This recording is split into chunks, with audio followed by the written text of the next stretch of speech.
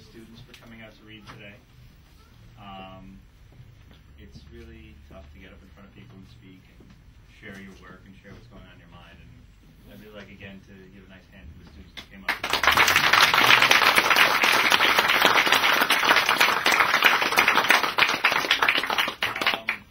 I'd like to ask our poetry teacher, Charles, to come up and maybe read a few excerpts. Or do you want to sit and read a few? Oh, I always want to sit, but movement is good. Movement is good. I really enjoyed the poetry and the readings tonight.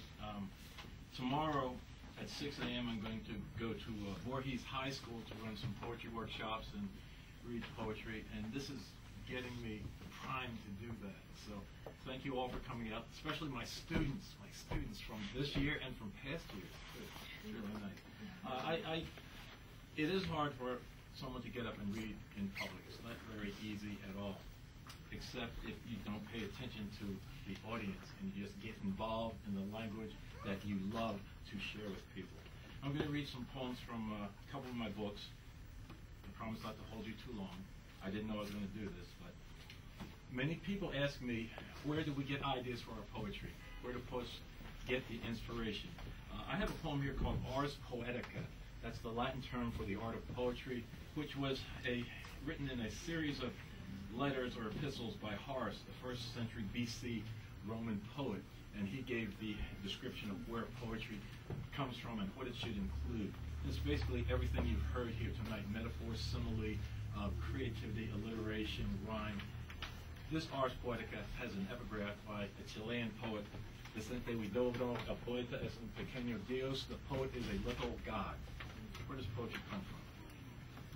It starts slowly, like a drop of rain kissing a tin roof, the way a thrown stone skips across the surface of a pond, full of thought and purpose. A single letter written on a still blank page. One, then another, until a word is formed, a phrase, a stanza flooding down from above. Ideas splashing together, slipping over eaves in beaded columns of meaning, swallowed by a thirsty earth that later punctuates these run-on sentences with a single blossom here and there. Beauty that makes sense only when you step outside the house. Now, the beauty that we tend to overlook is always in front of us in the most unlikely places. This is a poem about one of those places.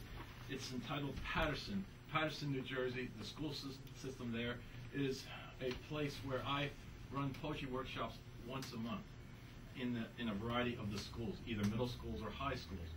This poem is about the first time I was at the East Side High School. You may have heard of that high school. It has a very checkered urban reputation. Patterson. The Garden State Parkway leads north from South Jersey suburbs to that other world of city streets overflowing with no rhyme or reason. East Side High School looms as a multi-walled fortress, with every door locked to keep the outside out. I enter the school behind a late student as another smokes a cigarette while opening the door from the inside. Though expected by the principal, I fear my assignment teaching poetry has begun as a subversive act. My 4 workshops are filled with teenagers far older than my middle age will ever be. A few have babies of their own at home. Others wait for scheduled interruptions in their education so they can serve a harsher sentence imposed by society. East Side isn't the typical place where I read poems and urge others to make their own worlds and words, but it is real. The poetry there is alive. It sits in front of me and squirms in its seat, waiting for the bell so it can spill like a waterfall from school. Every outburst and sigh ask me to hear the rhythms of other lives. Leaving at the end of my last class, I need no secret passageway to get out. All the doors are unlocked, and I see city streets being flooded with poetry that is incapable of ever drowning. Now that poetry that's capable of ever drowning sometimes doesn't speak the same language I grew up with. I had the opportunity to participate in a series of poetry workshops in the summer in Patterson about 10 years ago. It was for the students whose parents were not English speakers. Most of the students came from Spanish-speaking homes.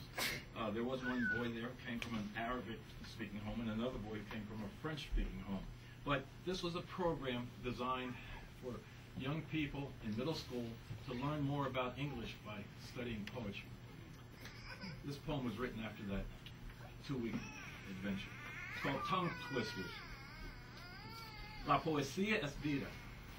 Poetry is life for 22 immigrant English as second language middle school students. For 3 hours each morning, they write about the homes left behind in Colombia, Nicaragua, Panama, Mexico. A 2-week summer school in Patterson, New Jersey, where the Dominican Republic is not allowed to be spoken of in its vowel-rich language of romance. La poesía es vida. When the students write, some make Puerto Rico the 51st state, not with an act of Congress or a vote by the people of San Juan, but by language. Others tell of the Andes sliding into the Pacific off the coast of Chile, a tale of foreign magic translated for domestic use. La poesía es vida. It wears down the lead in their pencils and scorches the paper they write on. It rises like smoke, signaling new ways of saying what everybody knows without using any words at all. La poesía es vida. Now, poetry can be a lifesaver, too. It is a lifesaver for the young people with whom I work, and for myself. I've had an opportunity to live a very interesting life, make it this far, and I wrote a poem that, for me, is very personal because it explains how poetry can be translated across cultures, across time. It's called Bamboo Viper. This poem is about my service in South Vietnam during the Vietnam War. Bamboo Viper. It was the length of my arm from fingertips to elbow, hidden beneath a leafy blanket covering a jungle trail in South Vietnam. We called him Johnny Two-Step as we humped the boonies on missions that sought to search out and destroy the only humanity we had left. We had heard a GI could take just 2 steps if bitten by a bamboo viper before the venom snaking through him brought his war to an end. I don't know what made me look down before stepping into eternity, but I did. Something had tugged at my jungle fatigues, and I froze before fleeing back to my unit. I had avoided touching everything Vietnamese while in the country I had volunteered to fight for. After I came home, my poems reached out to offer understanding. I was still running 3 decades later, trying to outrace the serpents chasing me. Lee Win, my Cambodian scout, was gone. Sal, my Cambodian lover, was gone. Nothing Vietnamese until a young woman smiled after I read my poetry at a suburban bookstore. She told me her mother was from Saigon, then shook my hand and said, "Thank you." Before I could run away, she hugged me for the decision I had made. She thanked me again for stepping into her mother's world, in spite of the poison that lurked there.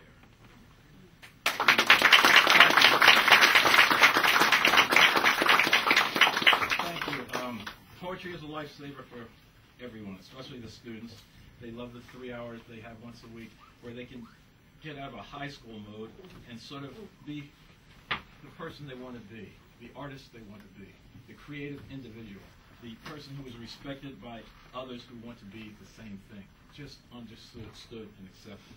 The final poem I will share is about a place I've never been. I've seen pictures